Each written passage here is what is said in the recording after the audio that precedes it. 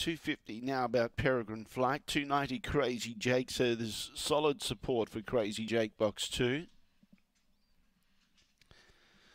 And they're all loaded away and the green light goes on. Here's race 9 at Gawler, the G6, the Bunyip Stake over the 400, ready now. Away in racing, Elsie's Choice began well. Alongside of it was Kick Up. So the Kettlemates went 1-2 there and looking okay. Now getting up on the outside and starting to progress now is Prince Hector. Crazy Jake after the check is starting to really squirt around the outside. Is coming with big bounds back behind those Lenke Lass and Peregrine Flight. She's at the tail. Tightly bunched. Many chances. Prince Hector in front. Crazy Jake trying hard and flashing late. Peregrine Flight's come from last to first.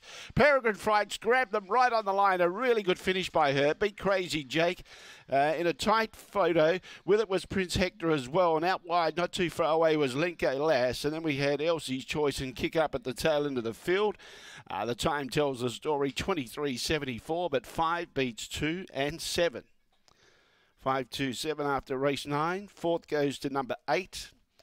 5-2-7-8.